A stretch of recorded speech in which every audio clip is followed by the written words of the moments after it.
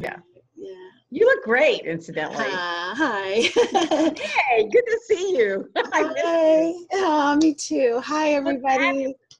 We're in the well of creativity, and TreeSisters well of creativity, and Shannon is joining me and us today for a interview with a creative seeding change, and Anne for sure is one of them, and I've been blessed to be able to watch part of her journey, at least, as she's been actually publishing her first book. And I'm just so excited to have you here, Anne. Oh, it is so good to be here. And I love the fact that you're doing these interviews and really promoting the vision that we all have and the uniqueness of how we're conveying the essence of our own spirit and experience, because to me that's the key to really changing the world. Wow, yeah, that's really my honor to, it's just came through that these wonderful women like yourself that I'm speaking to on a daily basis now for over 2 years, almost 3 years. I have to share it somehow. I mean, it's just so inspirational. And so I'm kind of calling it Creativity Speaks. And because I feel like it's like you were saying, it's speaking through us, and it's time to just share that and inspire others to allow it to share their vision and let it speak through them and through their essence. So a little bit about Anne. Anne is a tree sister, and she's also a water carrier. And for those who don't know, that means that she's contributing a percentage of what her sales are in her books to TreeSisters to plant trees. So this is how creativity is seeding change. She is also a lifelong eclectic student of mythological and mystical traditions. She is a nature lover, a mother, a grandmother, and a great-grandmother, and she lives in Portland, Oregon. And along with all of that, as I've already said, she is an author, and her new book is called Entering the River Naked, Field Notes from the Feminine Wild. And I am just so honored, really. I mean, like I said, I saw some of the early notes on the book, and privileged to do that, and to have met Anne in person when we visited Claire. It was so great. That was party, painting party extravaganza. And I'm now just so honored to bring her voice to all of you. And so if you could just start, Anne, by sharing, how did TreeSisters call you? How were you called? Well, I really feel like all of my life, it absolutely fits everything that ever opened my heart, that ever, exploded my consciousness in being a woman. And it reflects and expands that. And a friend of mine wrote me and said, because she knew about my book and she was a beta reader for my book, and she sent me the link to TreeSisters, and I got into it, and I just, everything about it just was like, it was like booming with yes, yes, yes, yes. And then when the meditations that we do with Claire, it's like I have never found anything that opens up the mythic dimensions of the feminine the way those meditations do. So I couldn't do, it just felt like everything that had healed and built and enlarged the life of my soul was magnified in TreeSisters. And it was all leading me to this. It spoke to every level of anything that ever recharged and excited me. So. Wow. Oh, yeah, I can share some of those same feelings with you.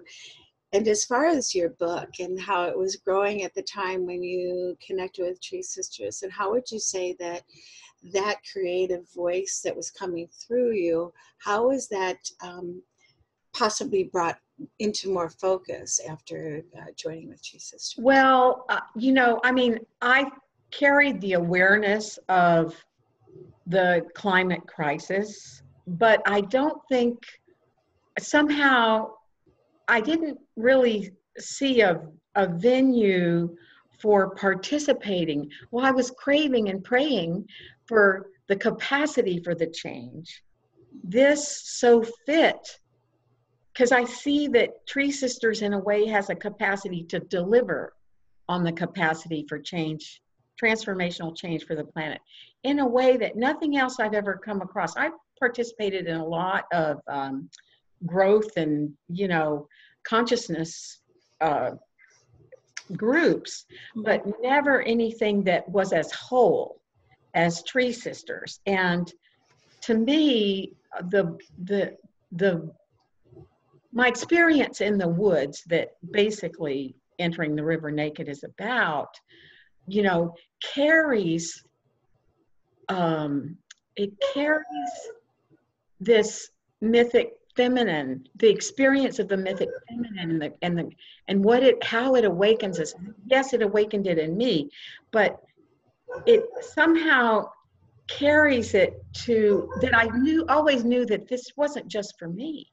And I felt like it has something to offer the collective in these times. I've been editing this book for 24 years.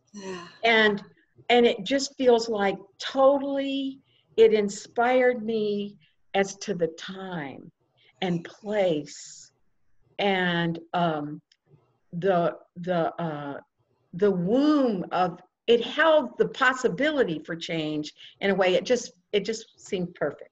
Right. Ooh. I'm kind of babbling. Yeah, no, you're not babbling at all. I mean, this is a creation that has been, like you said, incubating inside of you for 25 years. And, you know, it's extraordinary when something is wanting to be birthed in a creative way through the universe. You know, it's got its own timeline. And, you know, I'm sure you had many thoughts, why isn't this coming together yet, and all of this, and you know, but you trusted and you held it, and you coveted it, and you cared for it. And I do believe, you know, that along with you, that this is the time. And so I want to ask you, what do you think? I mean, we're going to get into, you're going to do some readings for us, and I'm so thrilled, but I want to ask you, what do you feel that your book, what is the, you know, one single feeling that you have that it's, what difference it can make? It, you know, I know personally, for me, when I've read it, is how it connects to it connects me to nature, first of all. I mean, in the descriptive ways that you speak about nature, you are automatically transported wherever you carry us to. It also just connects me to my, you know, like my wild abandon. Like there is nothing that is outside of what my possibilities are. That's how I feel when I'm reading your work. What would you say that message is? For me, it is that nature has this intimate way of reaching out to us and healing us and speaking to us and revealing the deepest, most beautiful heart at the heart of not only ourselves, but of all life. And that is an ongoing stream, and it'll be unique in every one of us, but it's a call to that. It's a call to the reader to enter that, and it speaks to various dimensions of it, but it also is an entry point into the mythic dimensions of nature if someone has not experienced that. I think.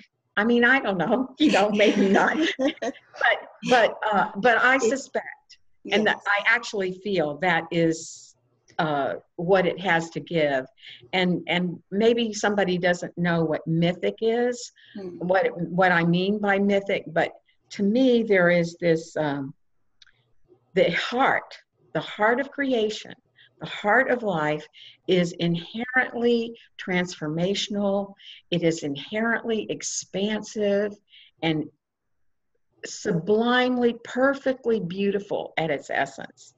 And it is unfolding like the thousand-petaled lotus of a Hindu tradition in the Eastern that speak of the thousand-petaled lotus.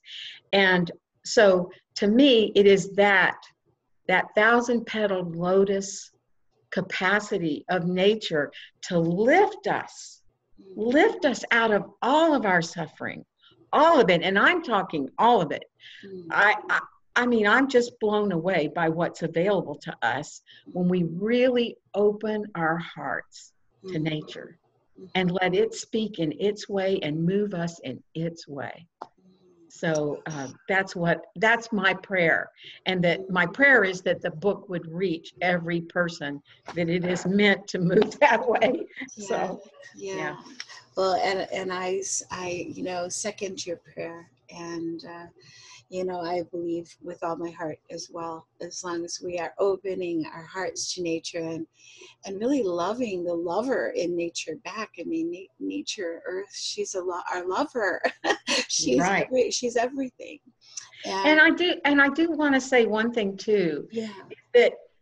That mythic dimension, that the magnitude of the energy of it, to me is the only thing that is going to really have the capacity to shift the planet. And so that to me is like the promise of TreeSisters, because TreeSisters delivers that, and all of us in our artistic souls bringing forth how that's moving and stirring in us, and in the artistic community that you're trying to create, that you're serving as the godmother of, you know, that has the capacity for transformational change that doesn't have to be all heavy and duty and fearful, because the power and magnitude of it is as large as the universe itself. Yes. So that to me is the hope. It is. It's the creation energy where all is possible. Yeah. And we can relax into it and allow it to come through. We don't have to claw for it. It's there. Right. And yeah, that I'm having chills as you speak. And I feel a little selfish at this moment because I've already been able to read your book. So I want to share your readings with everyone. Oh, sure. I'm going to just read a little bit about from the cover, and I'll bring up the cover here so we can see it. Okay. And then I'll have you share. Go ahead. Oh. Yeah, it just takes a minute for it to react. There we go. All right, so this is the cover of Anne's book, Anne Shannon. And I'm going to read a little bit from it, the back cover.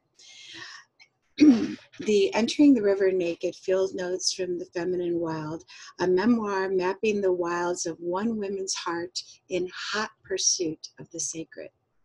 In Entering the River Naked, Field Notes from the Feminine Wild, Anne Shannon faces down her core fear, her failing marriage and career, and moves to the forested foothills of the Sierra Nevada. There she begins nightly sojourns through the woods that often last till dawn. As she lays claim to a majestic and tender new life that mirrors the ecstatic beauty of the earth and sky around her. Shannon's journals, mythic dreams, and poetry leave a trail of exhilarating glimpses into the power of nature and the unbridled feminine to inform and to heal. With echoes of Clarissa Pinkola Estes, Adrienne Rich, and Susan Griffin, Entering the River Naked, Field Notes from the Feminine Wild leaves us craving more accounts of women giving free rein to the deepest impulses of the heart. Oh, just need to take a nice deep breath on that. It's so beautiful. And I love the cover. Where was this picture taken, Anne? Well, actually, I searched every stock photo on the planet, I swear, uh, of rivers, forests, moon, sky. And this is a combination of two photos. A friend of mine does astrophotography, so the Milky Way is hers, and the foreground of the forest bordering the river was from a stock photo that the sky in that was the aurora borealis. But this was the sky that I saw every night when it was clear in the mountains in the Sierra Nevada. Oh, I love Yeah. that. All right, so I'm going to turn it over to you, and if you could, just describe what the reading, what part the reading is from, and then please. This is a reading from the chapter Re-entering the Body of the Mother. And it's just speaking about what I'm experiencing when I'm going out into the forest every night. So, if I tell the truth, I do not know why I come out every night to walk in the woods. Tonight, my mind runs ahead of the beauty all around me, looking for something to hang itself on, something it can put its arm around and name. But this is unnameable stuff. To walk in the woods with moonlight drenching every leaf, amid a noisy sea of cricket rhythms and the high whispering of trees, is to be mystified by levels and nuances of beauty too numerous for the mind to absorb. They break upon my body, my mind, and heart with a steady constancy here, coming in feather-light intimations of other realms that softly brush at the outer edges of one another and of me, pushing me into new territories. These woods are giving me a stream of breathless glimpses into other realities. As I stand bewildered before a moonlight-dusted sheen glowing on a stand of saplings, or am caught in the dimension-blended mysteries of the thickly arcing body of an ancient oak, whose arms sweep up with the joy and magnetic grace of a goddess, I am receiving initiation. The woods are speaking, drawing me back into the original forgotten language.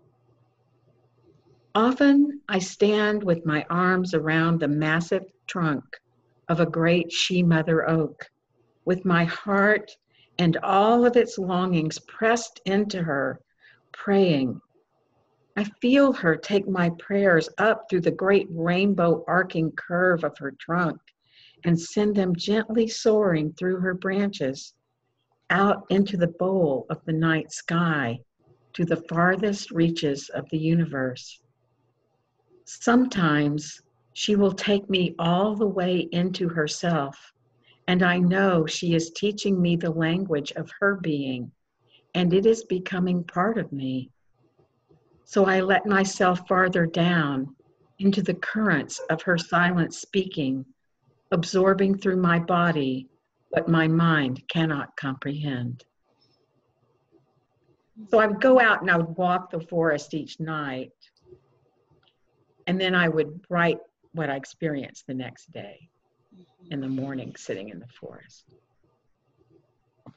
So, and here's another one. This is also from, this is the period in the book where all through my life, nature has spoken to me, and it kept me from going totally insane.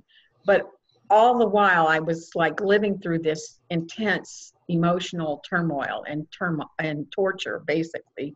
And but there was the wind and the sky and all of that speaking to me and awakening me to the beauty and possibility of what I knew I craved in life.